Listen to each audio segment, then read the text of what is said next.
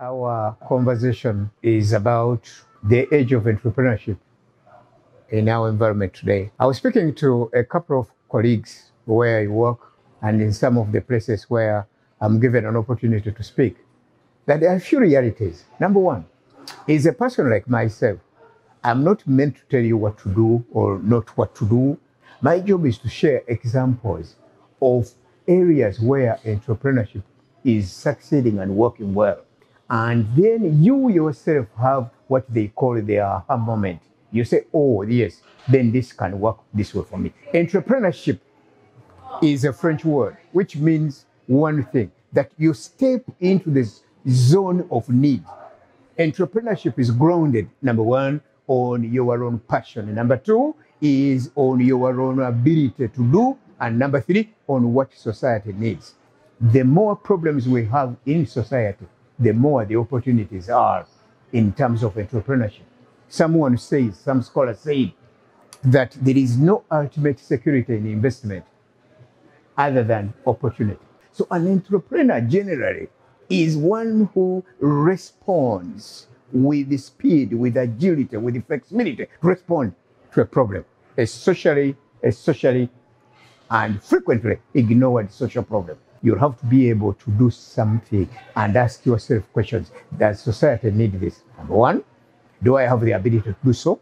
Number three, do I have the passion for it? Today we live at the confluence of major disruptive forces. We are living in an age which is cultivating and throwing up all kinds of opportunities from problems. Number one, we have got today the age of urbanization. There are more people living in towns and urban areas than there were before. I know very well that in Africa alone, 60% of the population by 2025 will be in urban areas. So there is an accelerating surge towards urbanization. The second one is the demographic shifts.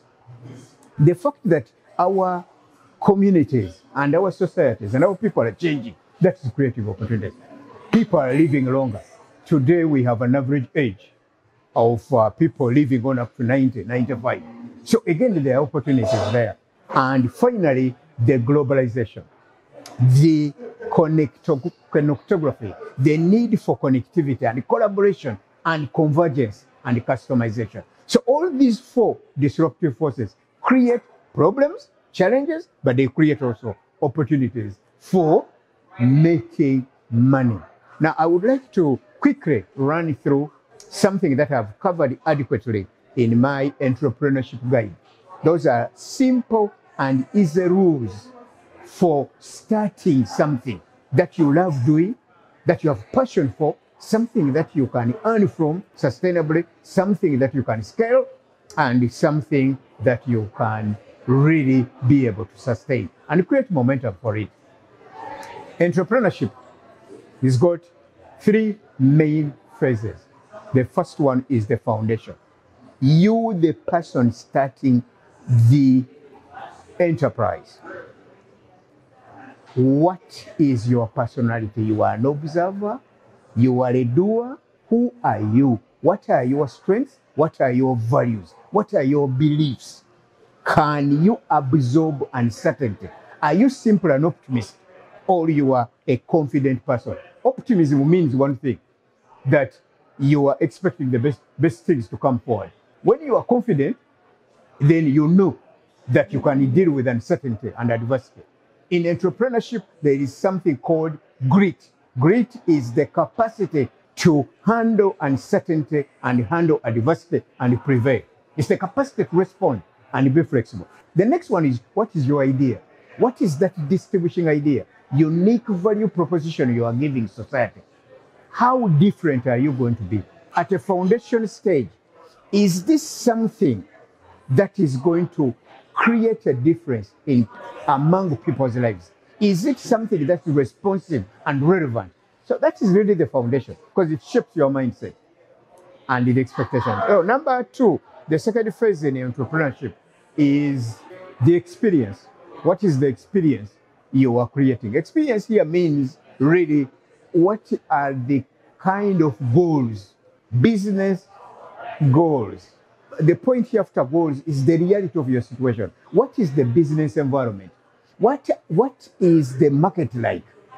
What's the regulatory and also legal framework that we are working in? What is the technology environment?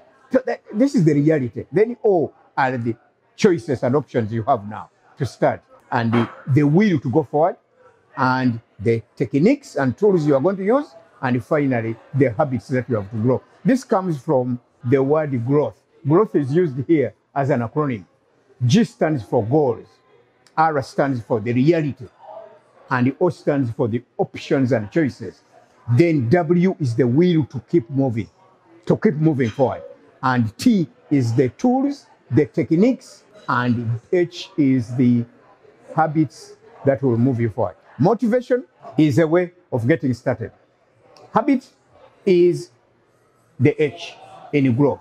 Lastly, the last phase in entrepreneurship is the sustainable trajectory. How do you build the momentum to go beyond this generation? Defend the legacies of the future other than legacies of the past. How do we scale?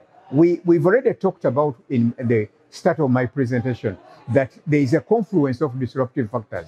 How do you anticipate? This is now sustaining and scaling. How do you challenge yourself? How do you interpret what? The trends and their implications and the actions you are supposed to take as a trader, as a businessman, as a farmer. You look at, for instance, Uganda. Uganda has got 10 major sectors that are attracting funding, and that's where the opportunity is. Uganda has got infrastructure. There are all kinds of enterprises and entrepreneurial ideas within the ecosystem of infrastructure, within the ecosystem of power, within the ecosystem of agriculture, production and processing in agriculture. They are ecosystems. Now, how do we scale? How do we hinge on the 4 disruptive factors? The disruptive factors are making something very interesting.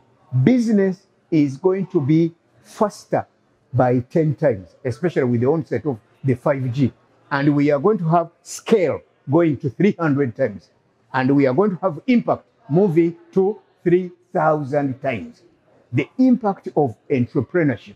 Today, economic development and the economic engine of our countries is driven by nothing else but entrepreneurship.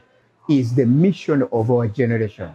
And this entrepreneurship drive creates a difference in the conditions of human race and in the conditions of our life, but also secures the future well in terms of options and possibilities. So really, an entrepreneur is very adaptable. An entrepreneur is authentic. An entrepreneur anticipates what will change and the implications of those change, and therefore the priority actions is supposed to take, but also watches the risks and the treatment of those risks, irrespective of the markets, irrespective of the business environment, irrespective of the regulatory and the legal frameworks. An entrepreneur delivers value at a speed that amazes the customer, delivers value beyond money and on scale. This is entrepreneurship. The mission of our generation is entrepreneurship, creating something society needs, something you have passion for, something you have the ability for, and something society is willing to pay for, and makes value beyond money. Thank you very much.